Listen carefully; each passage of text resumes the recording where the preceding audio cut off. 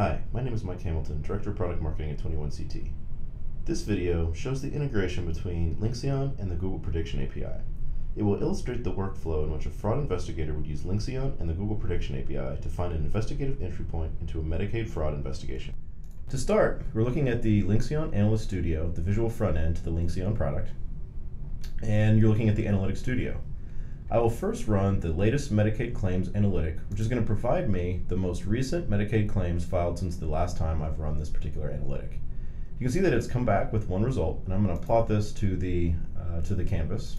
And I'll mouse over the claim, and you can see some basic information: the claim number, which is the ICN, some basic information about the procedure code, the quantity billed, the amount billed. You can see that this is a prescription for OxyContin, a common drug that is fraudulently prescribed. And at this point, there's really nothing to indicate anything's wrong with it. And this is actually a point in an investigation where it may make sense to call out to a predictive model that can help indicate whether or not there's something more that we should be looking at.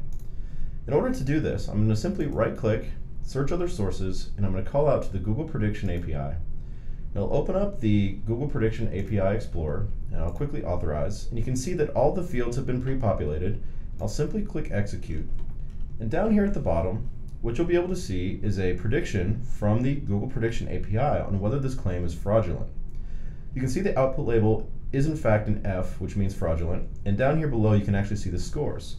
For fraudulent, it's got a 0.658 score, which is about 66% probability that this is fraudulent. And that's probably enough of an indication that this is something we should take a little further look at. I'll close out this window. I'll navigate back to LYNXeon, and let's take a quick look at what else is happening around this particular claim. I'll expand all the relationships, and you can see basically the recipient of that claim. You can see the billing provider, which is the suffix here, as well as the NPI for the prescribing physician. At this point, I'm going to see what other claims are associated with this particular billing provider. I'll expand the relationships, and I'll just go ahead and expand all. What we'll be able to see for this billing provider is its NPI, as well as a handful of other claim informations. You can see that this is in fact Main Corner Drugstore. Now, to get a really good idea of whether or not this is a provider that I should be investigating, I'll actually going to take a look at maybe one of the other claims and see what happens. You can see this is another prescription for OxyContin, and I'll actually just right-click and do another search other sources and call back out to the Prediction API. Again, I'll authenticate and click Execute. And then down here at the bottom, again, you will see a prediction on whether or not that claim is deemed to be fraudulent. In this case, again, it comes up with an output label of F, which means it does believe it's fraudulent. And at this point, it actually thinks the score is close to 75% that it's a fraudulent claim.